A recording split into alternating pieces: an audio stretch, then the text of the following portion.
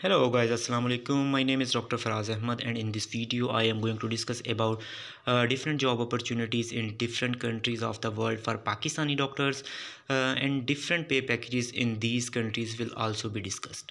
So this video is very important for those doctors who have done their graduation in recent past and for those medical students who are going to be graduated in near future. So guys, as you all know about post-graduation and FCPS training in Pakistan, particularly in Punjab, these days a lot of students are going to be expired their FCPS part 1 because no seats are available for induction.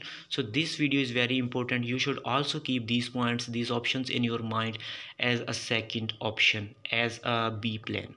Okay, so first of all, if you have done your MBBS, you have done your house job and you want to go abroad without an exam, so there are only two options available. One is Ireland and second one is Maldives.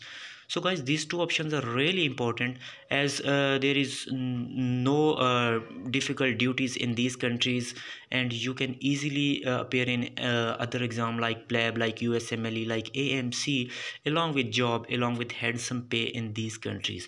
So in Ireland, you will work as senior house officer. You will earn 2500 to 3000 euro. In Pakistani rupees, you can earn 5 to 6 lakh. So job opportunities for MBBS doctors are good in Ireland. In Maldives, you can earn 4 to 5 lakhs.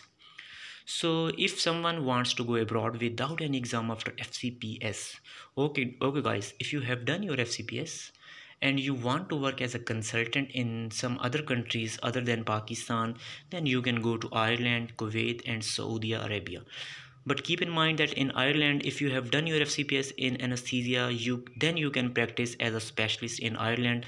If you have done FCPS in some other subject like medicine, surgery, gynae, etc., you can't do work as a consultant in Ireland.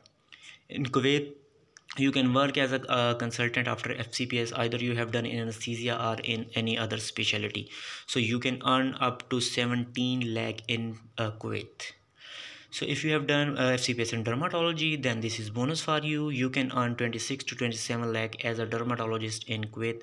Saudi Arabia also provide very good opportunities for specialist doctors. Like if you have done the FCPS in general medicine or general surgery, you can earn 33,000 Saudi Riyal per month. But if you have done FCPS in subspecialty, like you have done in cardiology, peds, gastro, then you can earn up to 48,000 Saudi Riyal per month.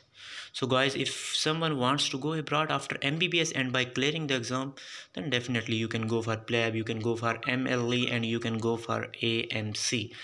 You have to clear these exams after MBBS, and then you can enjoy the life in UK, United States and Australia. Okay, if someone wants to go abroad after FCPS and by clearing the exam, okay, if you have done FCPS and you want to go abroad after clearing the exam, definitely you can go to United Kingdom, you can go to Ireland as well. Okay, if someone don't want to clear any exam and only want extra cash and quality life after MBBS without any exam, you can go Ireland and Maldives. I have just discussed in previous slide. Okay, if someone wants to clear exam and wants specialist training, citizenship, good cash and quality life after the MBBS, then I have just told you that you can clear USMLE, you can clear plab and you can clear press in Ireland as well. If you have done graduation, if you have done MBBS in Pakistan, you can go Ireland without any test as well. So if someone do not want to clear any exam and only want extra cash and quality after FCPS, I have just told you that if you have done FCPS and you want to work as a consultant, you can go to Ireland. If you have done training in anesthesia, you can go to Saudi Arabia, you can go to Qatar, you can go to Bahrain, okay, and you can also go to Kuwait. So in Qatar, the average salary is 9 to 10 lakh, and in Bahrain you can earn 20 lakh PKR per month. In Saudi Arabia, I have just discussed 33,000 for general specialist, and for consultant in subspecialty you can earn 48,000.